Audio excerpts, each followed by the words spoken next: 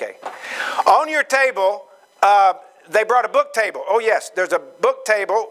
One of the things Francis Asbury Society does is do books. And go back there. They're for sale, but a few are free. We put some on the table. This is a freebie, but it just tells you who we are. And this happens to be a walk through the scripture guide. But this is some of the types of things we do, and that might even hint at some of the partnership kind of things we could dream about. But stop by the table. The table will probably, I think, go with the Colemans when they leave this afternoon. So it's up today, but that's it. All right?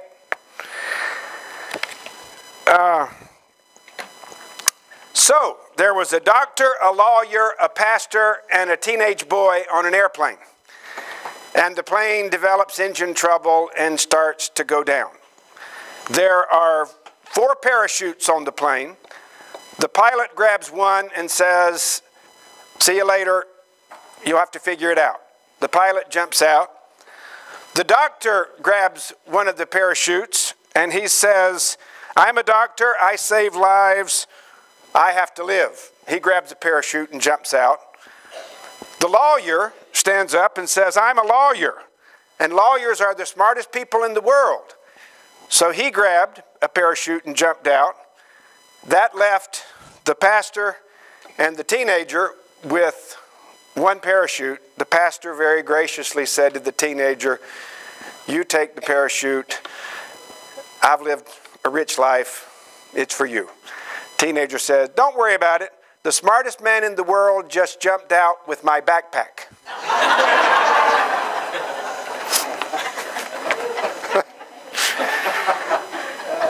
Lawyer jokes are fun, aren't they? Anyway.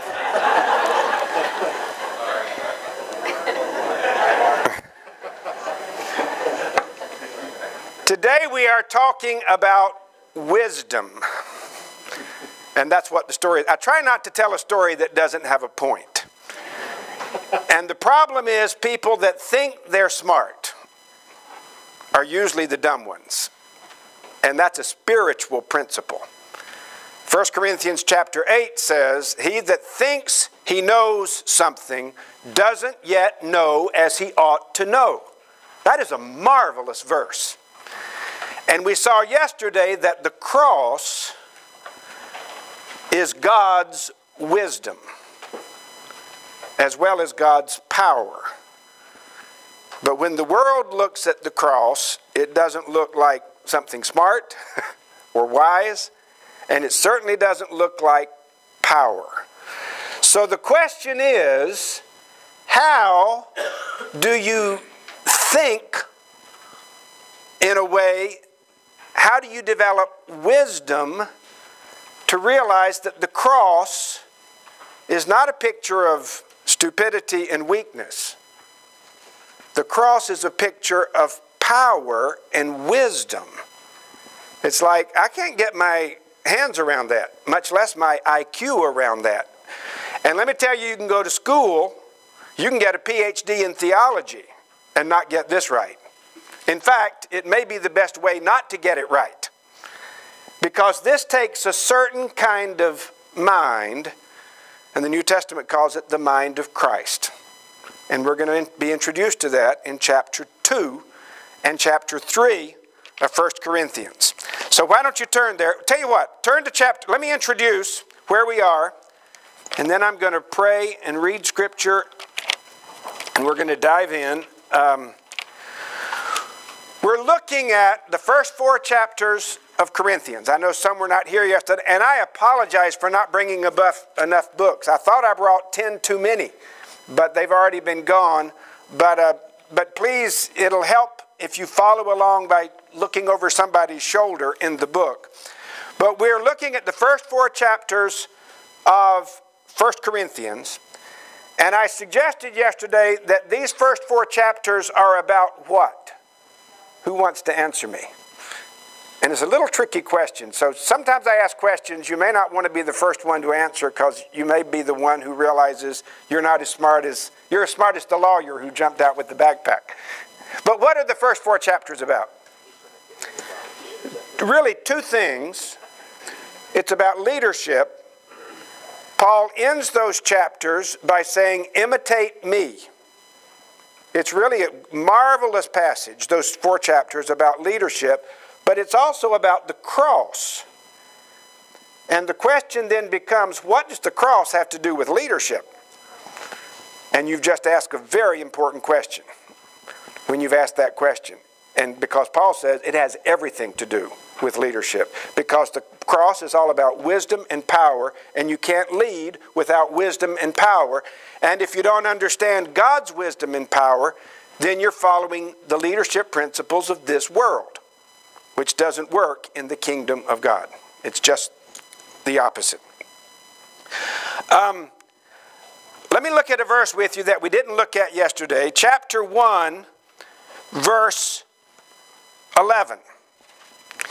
This is the presenting problem at Corinth Community Church, CCC. Paul says, it has been reported to me by Chloe's people that there is what among you? What's the word you got in your translation?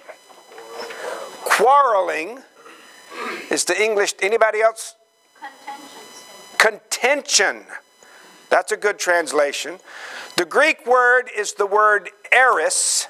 I say that because in Greek mythology, if you remember your Greek mythology from, what was it, 9th grade?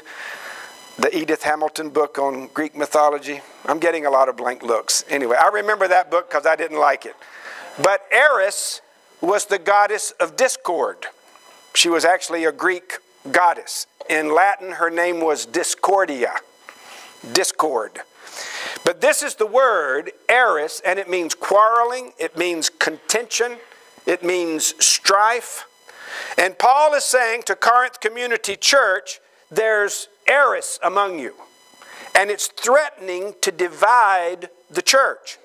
Because some of you say, I belong to Paul, I belong to Apollos, I belong to Cephas, I belong to Christ. Those are 4 interesting factions in the church. I think the Paul group was the charter generation. We're the charter members. I think the Apollos group were the educated. These are the guys that have been to Bible school and seminary. The Cephas group, these are the group that keeps the law and does things right. And I think the Jesus group is the group that says, a plague on all your houses because we're more spiritual than you. We're above that sort of bickering. And they formed their own group because they were above the other groups. And Paul says, this strife, contention, is threatening to tear the body of Christ apart. There's only one church in Corinth. There's only one church. And it must not be divided. And so to address the problem, the presenting problem, which incidentally is not the root problem, it's a symptom of the root problem. This quarreling and strife is to the body of Christ like a fever is to your biological body. If you have a fever, you can take an aspirin and you'll feel better, but you haven't healed anything. If you've got an infection, you need antibiotics or something else to deal with the root problem. But Paul begins by saying, let's talk about the symptom. And how does he deal with the symptom? It intrigues me. It's what we saw yesterday. He preaches the cross. Now get the drama here. There's division in the church. There's strife in the body of Christ. And to deal with this, the word of the cross is foolishness to those who are perishing, but to us who are being saved, it's the power of God. And I want to say, Paul, are you addressing the issue? What does the cross have to do with contention? And as soon as I ask the question, I say, okay, I'm going to be quiet a moment and just maybe this is going somewhere very profound. When he introduces the cross, which is what we talked about yesterday, how the cross is the crux of the matter. And the cross defines our message, It's what we preach. We don't preach about the cross. We preach the cross. It defines our fellowship. Paul said, look around you at who God chooses to be in his body. He chooses the losers, the lowlifes, the nobodies. Just look around, or look in the mirror, even better. And thirdly, the cross defines our ministry. He said, I didn't come preaching with eloquent wisdom. I didn't come trying to impress you. I was with you in weakness and trembling. The cross defines how we do ministry. Now, that's what we saw yesterday. Do you get it? Do you understand how the cross responds to the problems in the body of Christ? Much less in the world, much more in the world. If you're saying, well, I'm trying to get it, I'm trying to get my arms around it, that's exactly where you're supposed to be for our scripture today, which starts in chapter 2, verse 6, where Paul is talking about wisdom. Because to understand the cross and to realize that the cross was not just a tragic accident, it's too bad that Jesus had to die. No, the cross was in the heart of God long before it was a piece of wood on Calvary. The cross is how God operates from the beginning of time. There's a cross. The Lamb is slain from the foundation of the world, the book of Revelation says. Are you getting it? Well, you need the mind of Christ to get it. It's not about IQ. It's not about another degree in theology. It's having the mind of Christ. So let me pray, and then we're going to read, okay? Lord Jesus, we love the cross, and I suspect there's not a one of us here this morning that doesn't know that the cross is the crux of the matter. But Lord, like the disciples, I confess how hard it is to think that way and to really get it. That not just the cross on which Jesus died, but the cross that Jesus said, if any man would come after me, let him take up his cross. Lord, if we're going to get this, we need a brain transplant. We need a new way to think. And Lord, we don't get there by trying harder or by developing a higher IQ. We get there through the gift of your Spirit. And so we ask this morning that through your word and through your Spirit, you would enable us to think like Jesus thinks, especially about the cross, those two crosses. So help us, Lord Jesus. For the sake of your kingdom, we pray it. Amen. Okay, let's start here, and let me just introduce it and then read the scripture. Introduction, a new way of thinking. This word of the cross, which defines our message, our fellowship, our ministry, that's what we saw yesterday, is so odd. You have to admit, it's really odd to go around talking about the cross.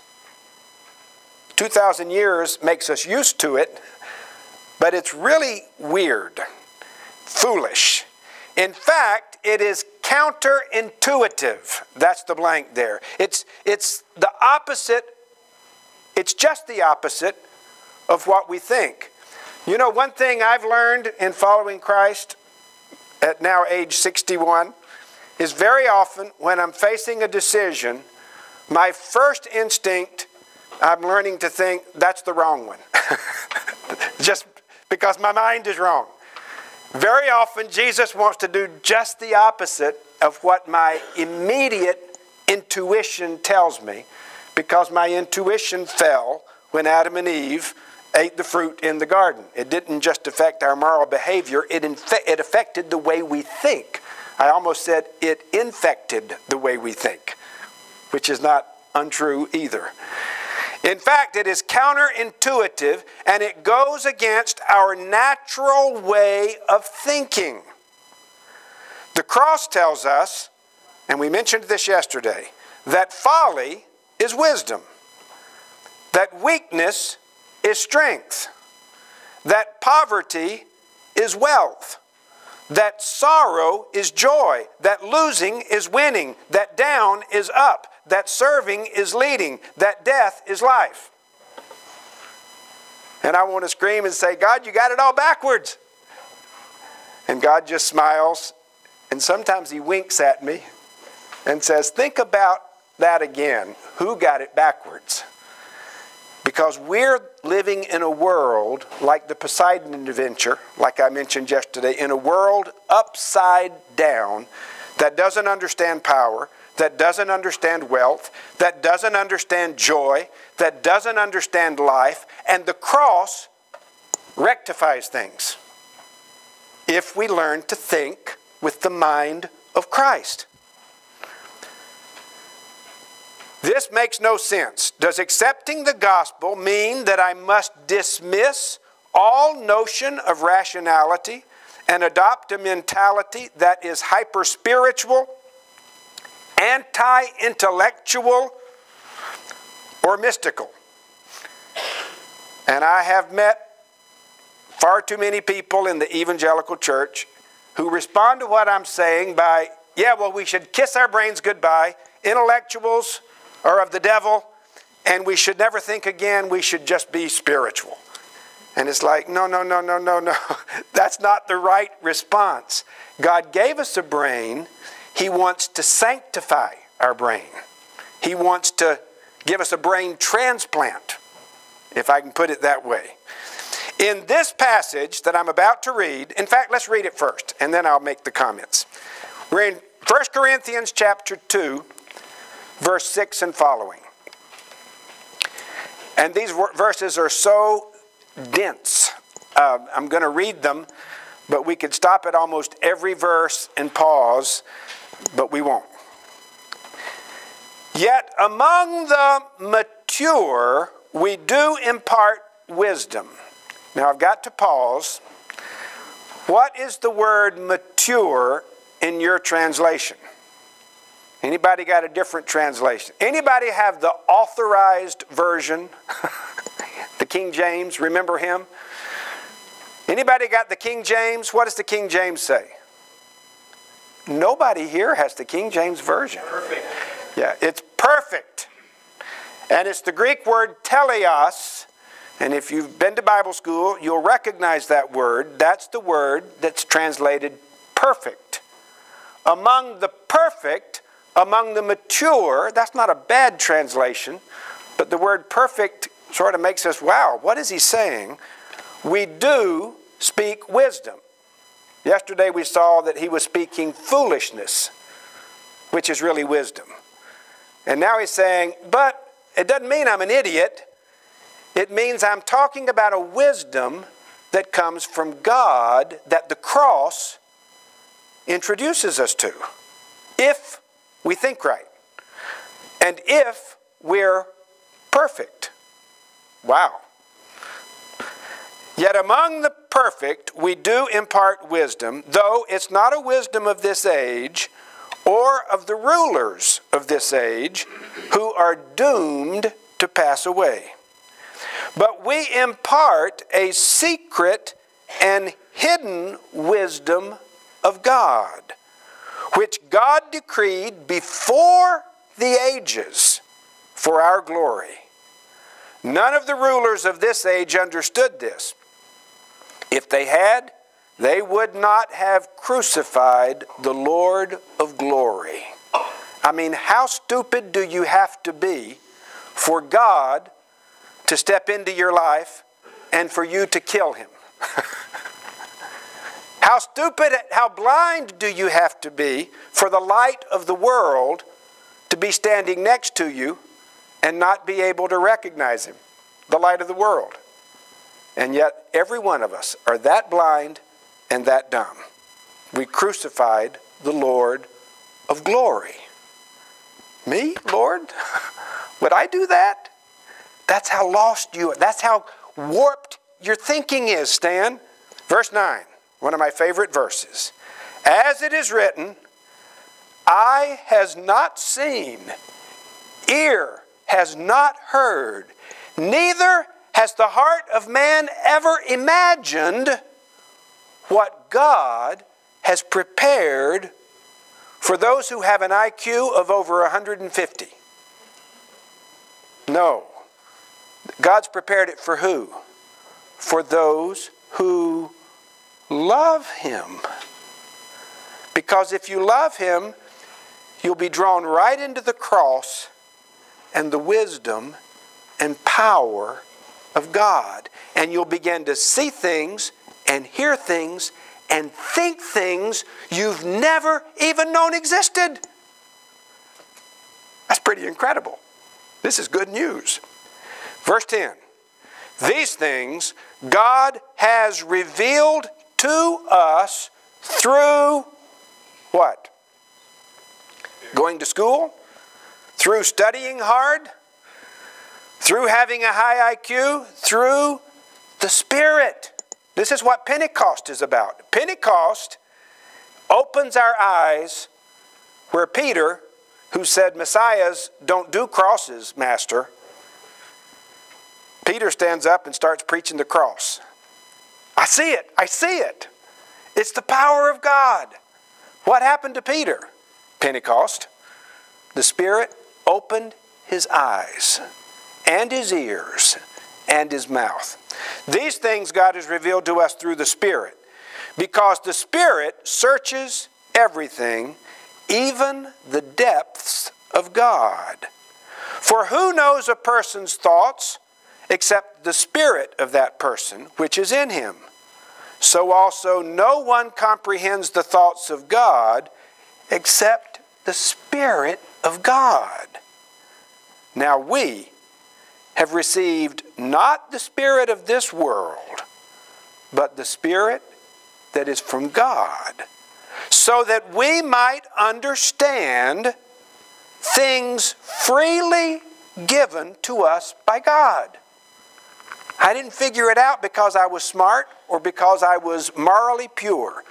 I figured it out because the Spirit of God graciously opened my eyes. Verse 13.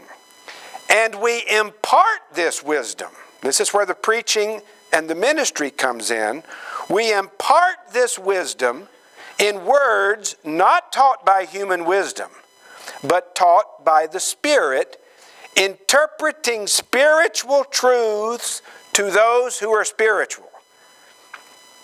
That last phrase has a lot of ink invested in it by the commentaries. Interpreting spiritual things to spiritual people, or interpreting, it's in different ways. But let's keep going. Verse 14. Verse 14. He's going to introduce us now to three kinds of people. The natural person, we're going to come back to this. This is the non-Christian, the one who doesn't have the Spirit, the one who doesn't have the equipment to understand spiritual things. Okay? The natural person doesn't accept the things of the Spirit of God. They're foolish to him. He's not able to understand them because they are spiritually discerned. And if you don't have the Spirit, you can't understand things of the Spirit. You don't have the right equipment. It's like my old phone. If I get upset at my flip phone because I can't get on the net with my flip phone, that's not a good thing to do because it doesn't have the equipment to receive the signals that are in the room. The natural man, Paul says, doesn't have the Spirit of God. Therefore, he can't understand the cross. He'll look at you and say, that doesn't make any sense. Maybe I'll go to seminary and study. And you should respond by saying, that may be a good thing to do, but that won't help you understand the cross. There's people with PhDs on the atonement who don't get it. Because it's the Spirit that opens your mind. Now there's a second kind of person. Verse 15. The spiritual person. This is the Christian. The one who's received the Spirit. It's the perfect person mentioned earlier. The spiritual person judges all things. and is himself to be judged by no one. For who has understood the mind of the Lord so as to instruct him? But we have what?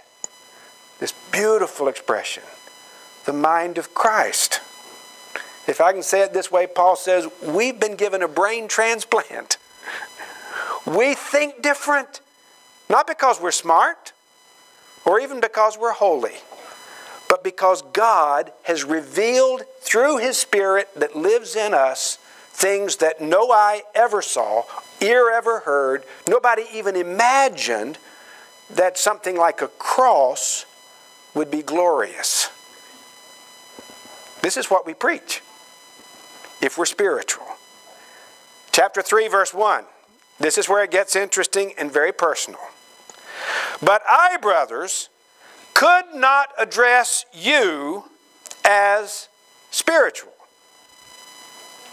but as people of flesh, infants in Christ. I fed you with milk, not solid food, because you were not ready for it. And even now, you're not ready, for you are still of the flesh. For while there is jealousy and eris, strife, quarreling, contention, while this is going on among you, are you not in the flesh, behaving like a non-Christian? Though in chapter 1 he said you're sanctified, you've been given every gift, you're enriched in spiritual wisdom and knowledge, but you behave like a worldling. Verse 4. For when one of you says, I follow Paul, and another, I follow Apollos, are you not merely human? It is so fun to read Scripture. It never gets old. Let me try to keep your Bibles open, but let me talk us through what we've just read and try to understand the mind of Christ. Because if you're going to be a spiritual leader and you don't have the mind of Christ, you are going to do more harm than good if you don't think with this brain transplant. And if the cross is not the defining reality of how you understand wisdom and power particularly.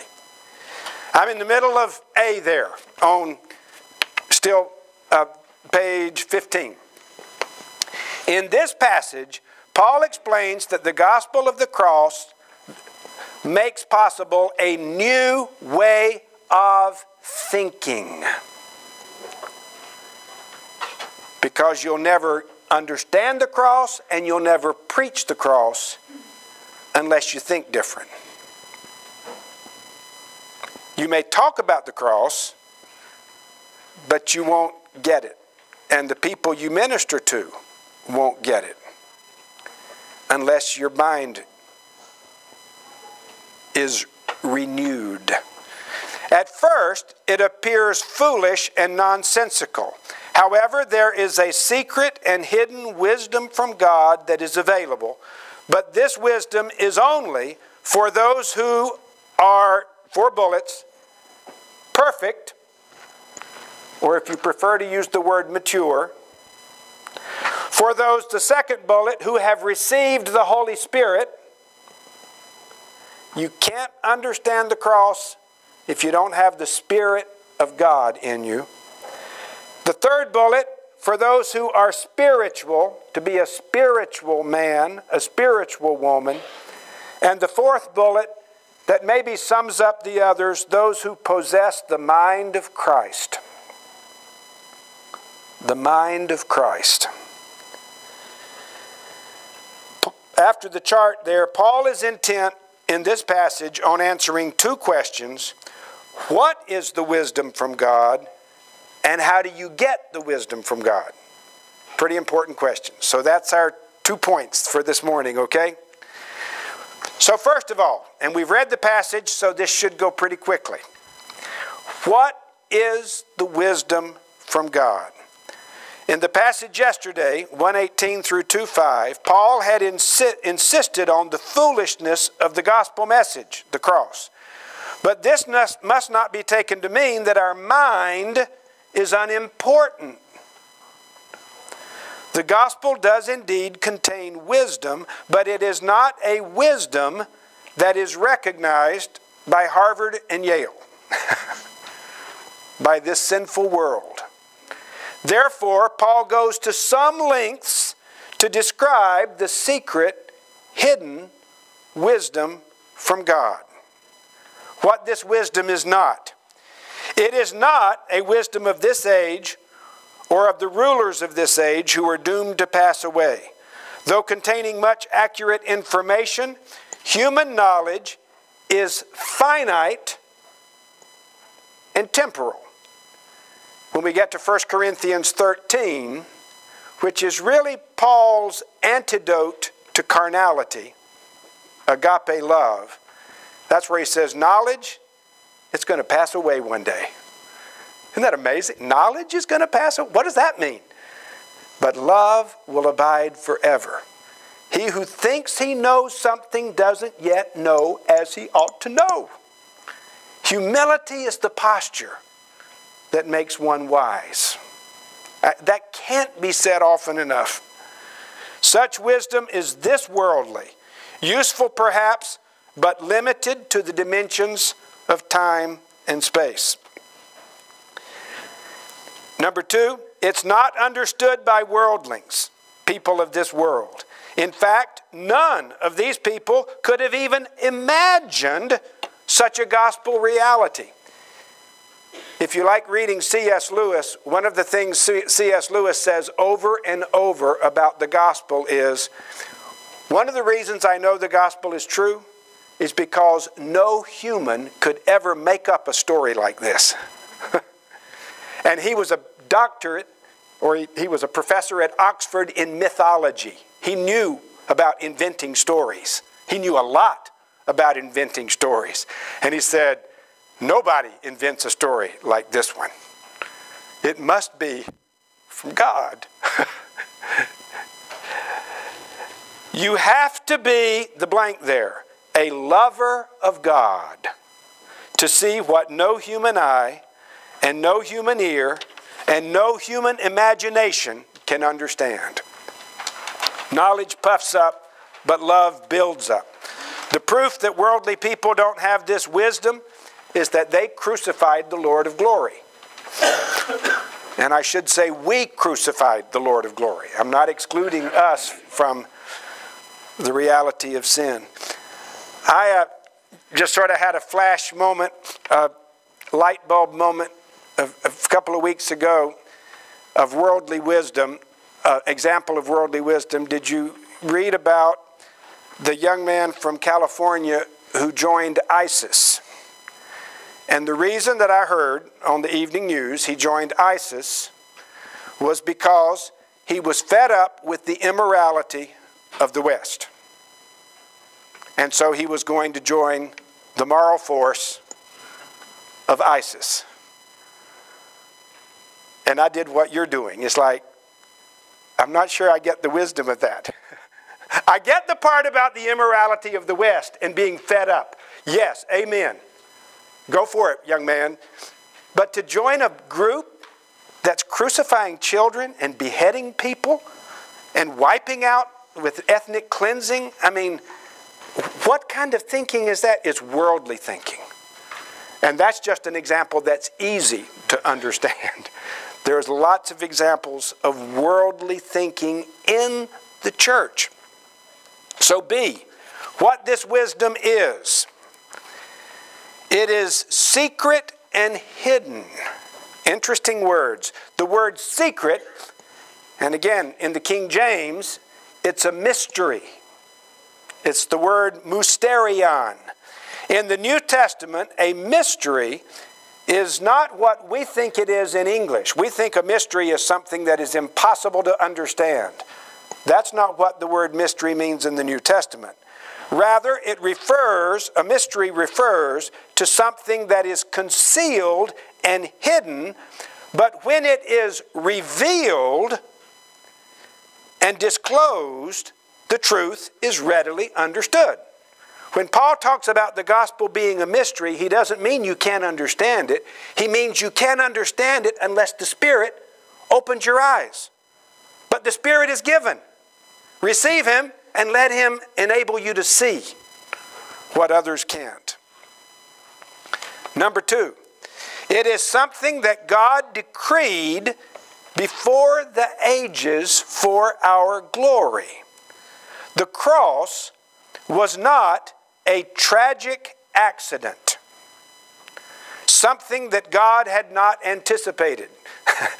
Sort of as if on Good Friday, God was up in heaven wringing His hands and saying, "Oh my goodness, what's going on?"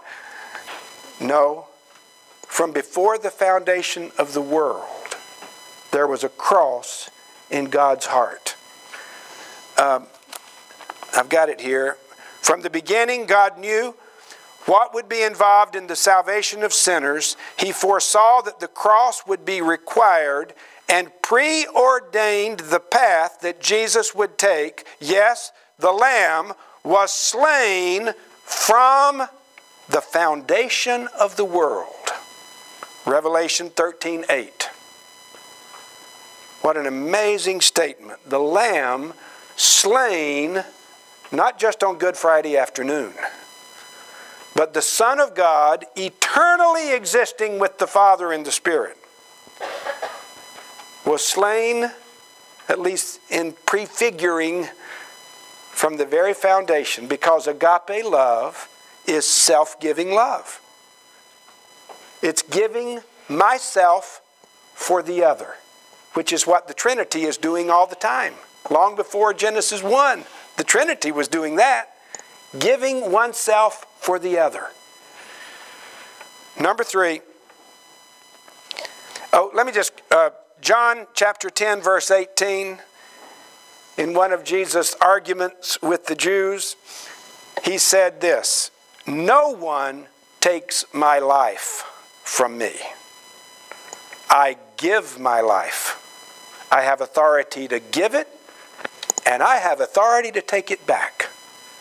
But don't you think for a moment that Pilate is taking my life, or that Caiaphas is taking my life, or that Judas is taking my life. I am no victim. I'm giving my life. And I can guarantee you, when those Roman soldiers, when they normally nailed hands to wood, I suspect they had to rope them down and tie them to get the nail in. Can you imagine? But I picture when Jesus was there, He just said, "There it is, fellas. I'm giving my life." What kind of wisdom is that? What kind of power is that? It's power to redeem a world. And that's why if you're going to be His leaders and His ministers, you've got to get this. You've got to get it. Because He showed His hands and said, "As the Father sent me, that's how I'm sending you." There's no redemption without crosses. Go and do what I have done. Number 3. Perhaps the most succinct way to talk about the wisdom from God is to describe it as the mind of Christ. Jesus saw things clearly, and He knew that the cross was the whole point of His life. That's why when He introduced the cross, and when Peter said, "Far be it from you, Lord," the only time Jesus ever called anyone Satan was when He said to Peter, "Get behind me, Satan. You're not thinking with the mind of Christ, Peter. You're thinking with a human mind. You're a Satan to me. I must go to Jerusalem. I must lay down my life. And if you're going to follow me, Peter, you must do the same thing." And Peter's eyes glazed over and he says, "What on earth are you talking about? That doesn't make any sense." And until Pentecost, it made no sense. But when the Spirit came, Peter said, "I see." There's 2 glorious crosses in this gospel. One on which the Master dies and one on which I die. And this is how salvation comes to the world. I get it. And he's smiling when he says it. And all the unbelievers are saying, what in Sam Hill are you talking about? And Peter said, well, just keep following. Follow the leader. And he'll lead you to a place where the lights come on and you get it. The crucifixion, Jesus saw things clearly and knew that the cross was the whole point of his life. This is the way to glory. The crucifixion was his exaltation. The cross was to be his throne. Remember when Jesus said several times, unless I am lifted up, unless I am lifted up, that's a coronation term.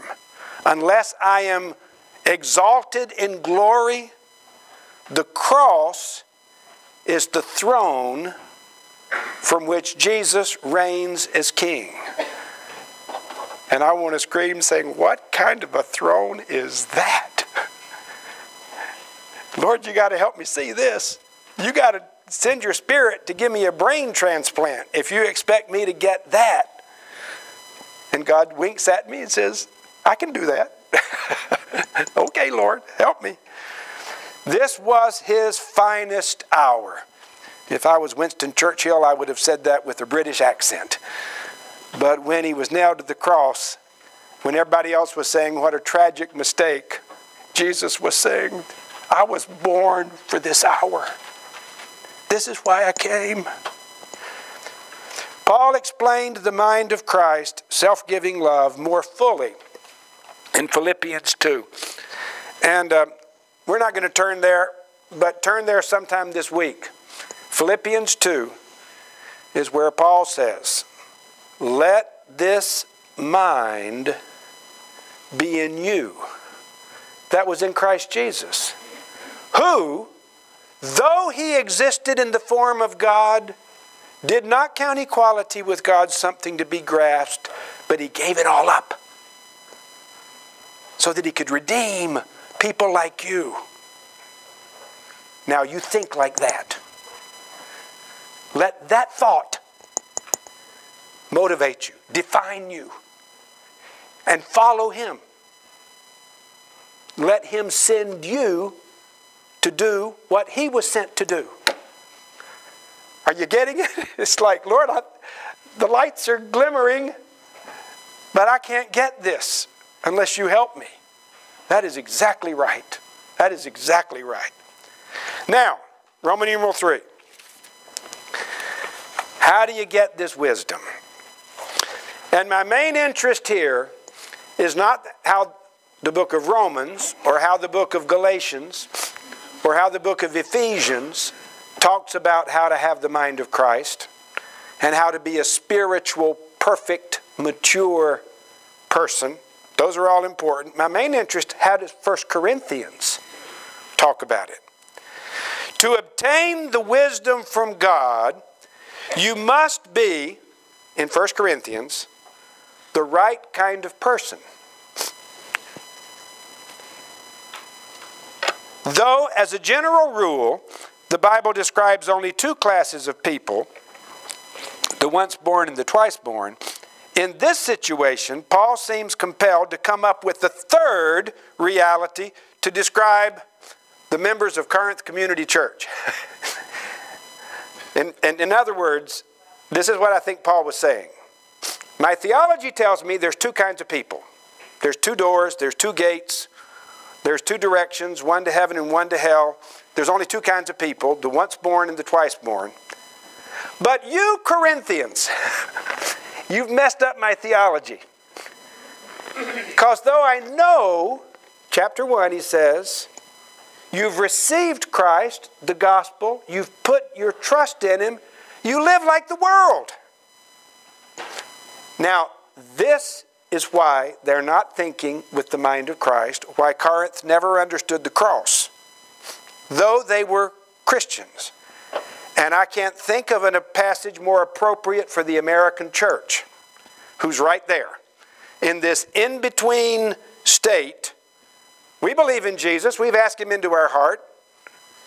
But this cross stuff, especially the cross on which I'm supposed to die, I don't really get that part. Can't we just talk more about health, wealth, and happiness? Welcome to Corinth Community Church. There's three kinds of people in this passage. A, natural people. It was in chapter 2, verse 14. And if anybody's got a translation that maybe will add to our understanding as we go through this, you can shout it out and help me hear it. The natural person does not accept the things of the Spirit of God. They are folly to him. He's not able to understand them because they're spiritually discerned. The Greek word is very interesting. It's the word psychikos, psyche, P-S-Y-C-H-E. It's where you get psychology. It's the word that means soul. It's the soulish person, the person that just lives from his or her human soul. Not saved soul, not spirit-filled soul, just my animal soul, if I can put it that way. The word denotes the soul. Because they don't have the Spirit of God living within them, these soulish people are earthlings, creatures of flesh. They are controlled by their natural instincts.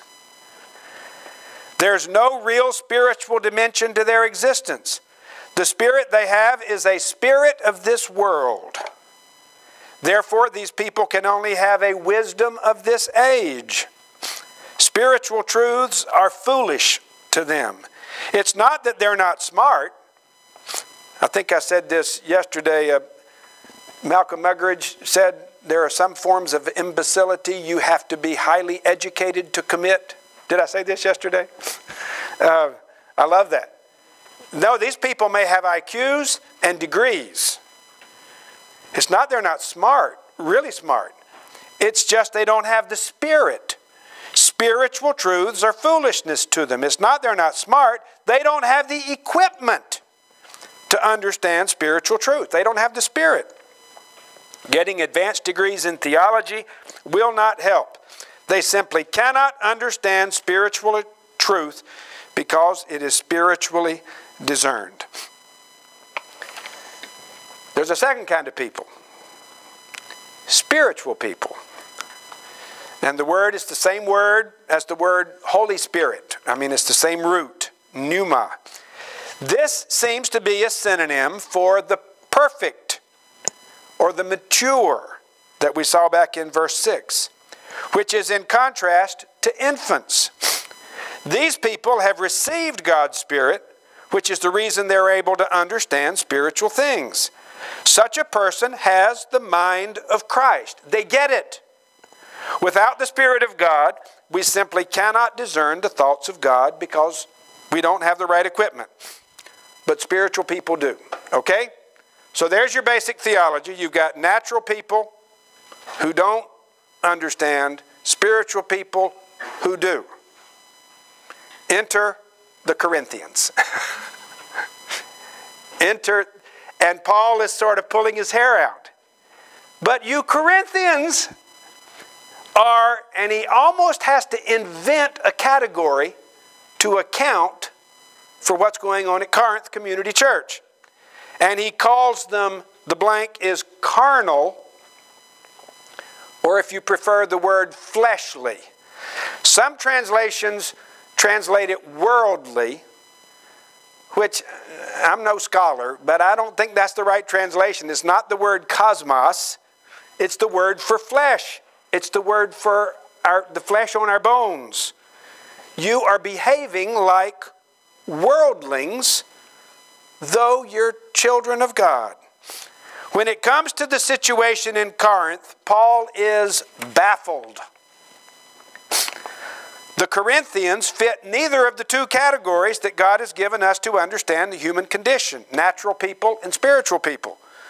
Rather, Paul has come up with a third category to deal with the situation. In the New Testament, the word flesh, which can be translated carnality, sensuality, or perhaps worldly, refers to that part of our fallen nature that is unredeemed and hostile to God. To be carnal, we often use it in English today, it means to be sexual. But that's not, it includes that.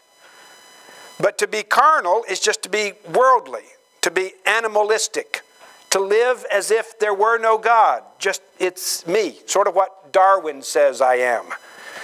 You know, Darwin teaches us we're animals, highly evolved, but we're always surprised when we behave like animals because we're made in the image of God. And evolution can't account for that part of our reality. No, it can't. To be carnal refers to much more than sexuality. It is descriptive of those who live without the reality of God in their lives. People who spend their lives between the Red Sea and the Jordan River, in the land of in-between. I've got several sermons I preach related to the land of in-between. And if you know the map of the Old Testament, the people had enough faith to get out of Egypt, but not enough faith to get into Jordan.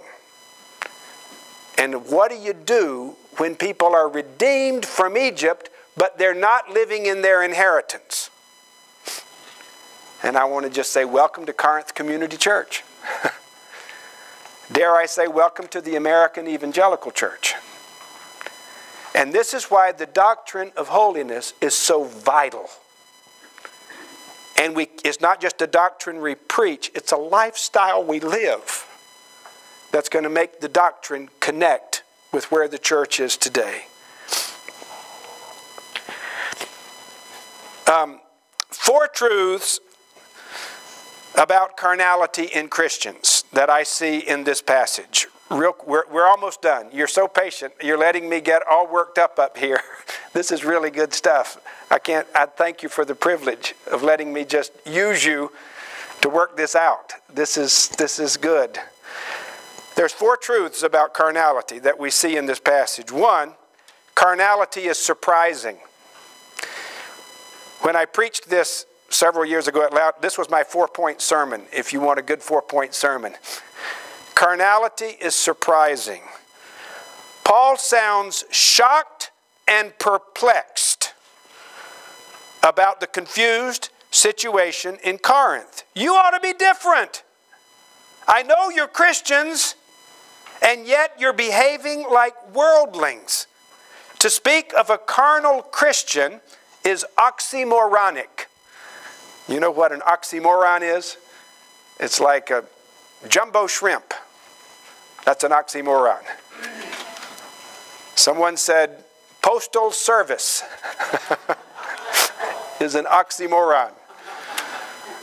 I used this in Asbury Chapel a few weeks ago and it got a huge laugh. I said, or United Methodists. Putting two words together that they cancel out each other. Carnal Christian is an oxymoron. One might as well speak of a round square. And yet Paul says, this is what you are at Corinth. And he seems surprised. As many of you are surprised when you go to visit your supporting churches and you eat in their homes and they're talking all the Jesus stuff, they've got the Bible on their table, and yet they're living lifestyles and participating in activities, sending their children to participate in activities that you're saying, this is the world. This is the upside down world. Number two, carnality is recognizable. When it's present, you don't need a degree in theology to detect the symptoms of a carnal Christian. Paul mentions two. A, diet. You can recognize a carnal Christian by what they eat. And B, behavior, by how they act. First of all, how they eat. These guys are still on the bottle. Paul says, I gave you milk. You weren't ready for solid food. Now, it's cute if you've got a 9-month-old who's on a bottle. That's natural, it's cute, it's what's supposed to be. But if you've got a 19-year-old on the bottle, Houston, we have a problem. That's not cute at all. And let me tell you, the church today is full of 19, 29, 39, 69-year-old Christians who come to church saying, Pastor, can you give me my bottle? Because I haven't eaten anything since last Sunday, and I need a little pablum to get me through, maybe to Wednesday, and then I'll come back next week and get forgiven for all the stuff I did from Thursday to Saturday. That's how people think. That's carnality. You can spot it by diet. They can't handle solid food. B, behavior. Not only do they eat like babies, they act like babies.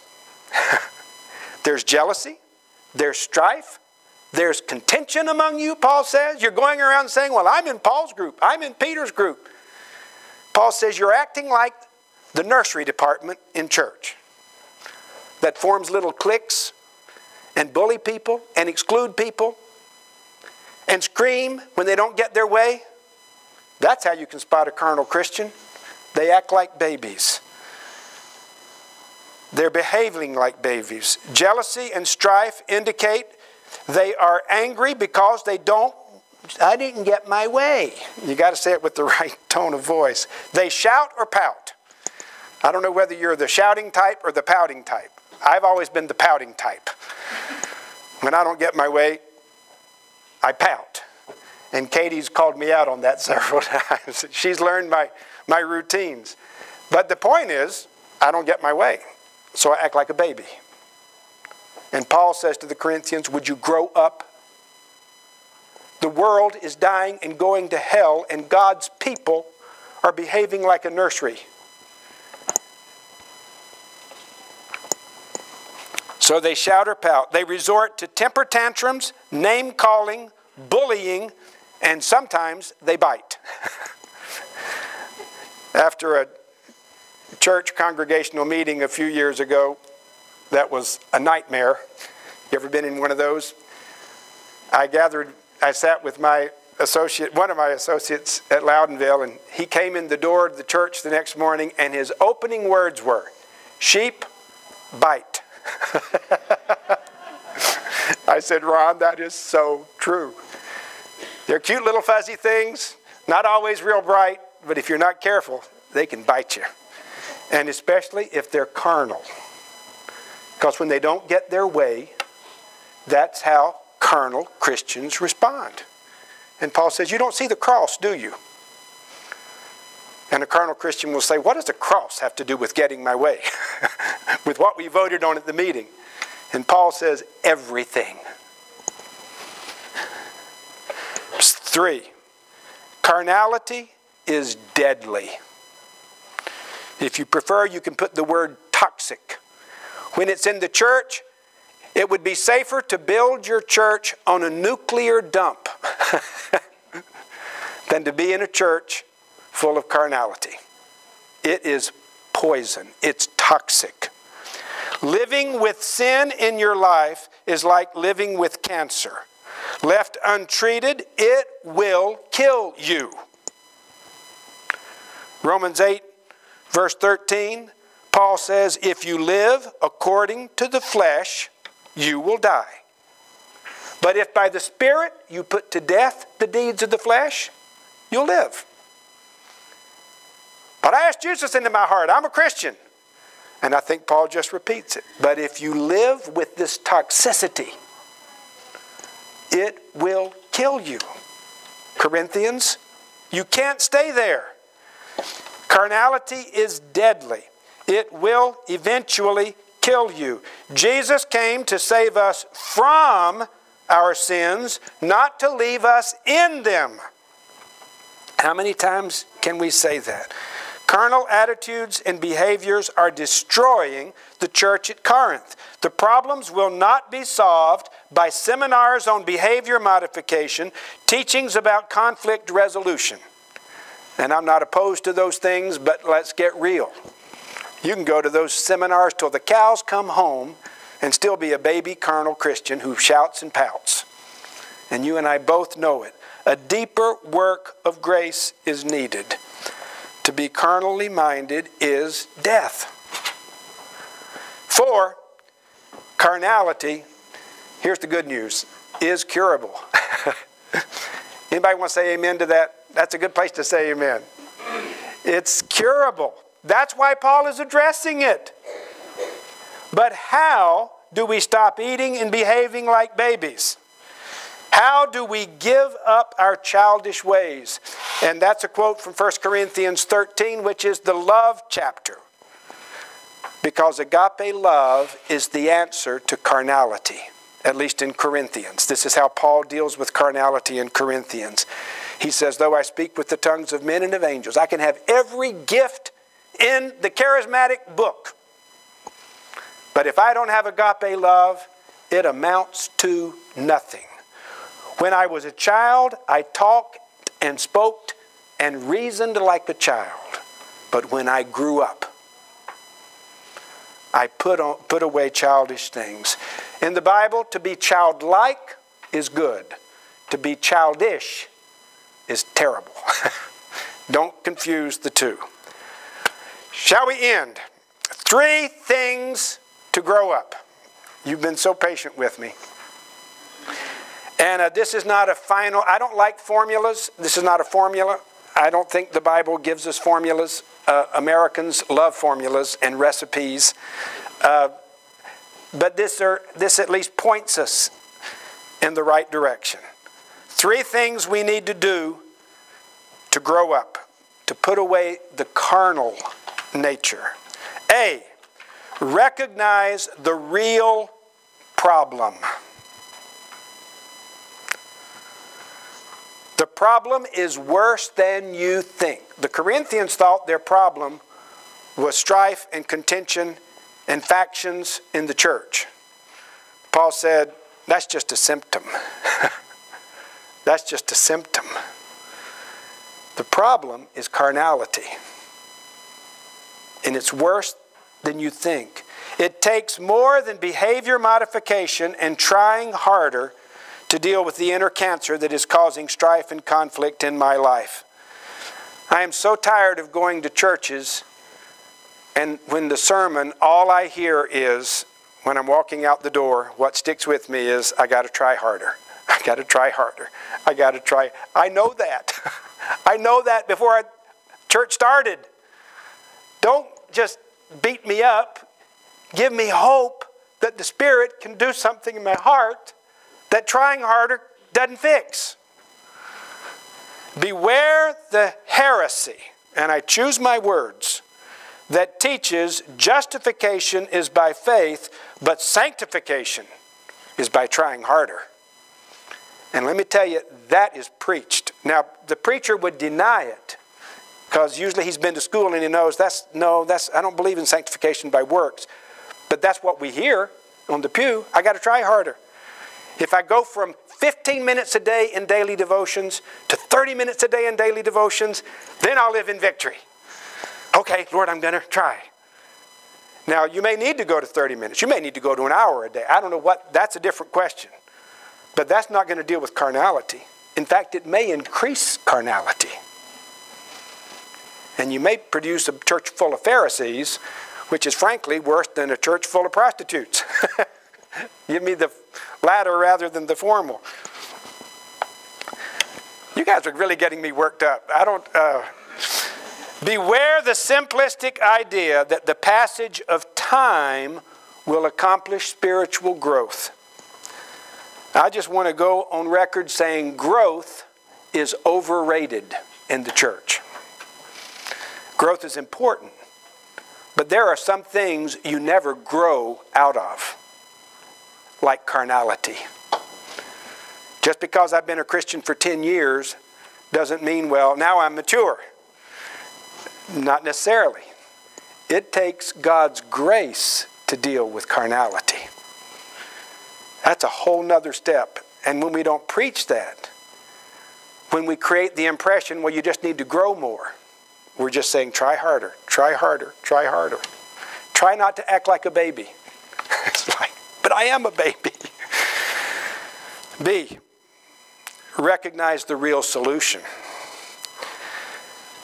Yesterday, or 2 days ago, when Katie and I were driving up, we were listening to a tape of C.S. Lewis, Mere Christianity. It was a recording of Mere Christianity. But in one of his, it is incredibly good. One of his statements is, he says, when I was little and I had a toothache, I didn't want to tell my mother I had a toothache. I really wanted aspirin to feel better, and I knew if I told her I had a toothache, she would give me aspirin, but I didn't want to tell her because I knew my mother. If I told her I had a toothache, she'd give me an aspirin, and then tomorrow morning she would take me to the dentist, who would drill and do things and find things in my mouth that hurt like fury. So I didn't, though I wanted the toothache dealt with, I didn't want healthy teeth. And he says, that's what sin does. When you go to Jesus and say, can you help me with my toothache? Jesus is going to take you to the doctor. He's not just going to give you an aspirin. And he says, Jesus took me to the cleaners when I went to him for sin, because he took me in for the whole cure. I don't know if you remember it. He says, when Jesus said, be perfect, he wasn't talking idealistic gas. That's how he says it in his inimitable British way. He meant it. He's taking you to the doctor for the whole cure. And yes, it'll hurt like fury, because crosses always hurt. But that's where redemption lies. The real solution is we need a brain transplant. We need the mind of Christ so that we can think differently. When we present our bodies as living sacrifices in an act of total consecration, then we begin to experience the transformation that comes as our minds are renewed. Romans 12. This is crisis and process. Let this mind be in you. And finally, and with this we're done, you'll be pleased to know, receive and believe. And just look at this wonderful blank from Philippians 2. This is right after the let this mind be in you passage, where Paul says, therefore, my beloved, as you have always obeyed, so now, not only as in my presence, but much more in my absence. Anybody know what he says? Work out your own salvation with fear and trembling, for it is God who works in you to will and to work for your good pleasure. I got that from Oswald Chambers, who says, we've got to work out what God has worked in. It's just so good. They're both involved. God's got to work it in. We've got to work it out. I don't know how to say it better than that. I thought of this silly story this morning, but it helps me. Maybe you've heard the story of in the old church, country church, where at Wednesday night prayer meeting, one of the old geezers in the church used to pray every time with passion, oh Lord, clean out the cobwebs of our lives. Oh Lord, clean out the cobwebs of our lives. And week after week after week, he would pray the same thing. And finally, people were getting tired of this prayer. And one of the other members of the church, when he started saying, Lord, clean out the cobwebs, the other brother said, Lord, kill the spider.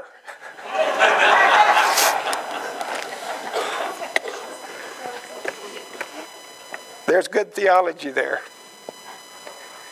A lot of people think Jesus died to clean out the cobwebs. Yeah, he did that. That's good. And that's not a bad place to start. Cobwebs are symptoms of something bad. But the cross says he wants to kill the spider. Father, we thank you for an incredible gospel. The word of the cross to those who are perishing is foolishness, but to those who are being saved, it's the power of God. And Lord, if we're going to be agents of redemption, co-laborers with you in the work of the evangelization of the world, we've got to do more than preach the cross. Lord, we've got to live it. So Lord, would you send your Spirit and do what we can't do? There are some things we can, but you've got to work in us so that we can work it out. And we ask you to give us, as that gift that it is, the mind of Christ, the presence, the reality of your Spirit that enables us to see what no eye has seen, what no ear has heard, what no heart has even imagined, the things that you have prepared for those who love you. For the sake of the kingdom we pray together. Amen.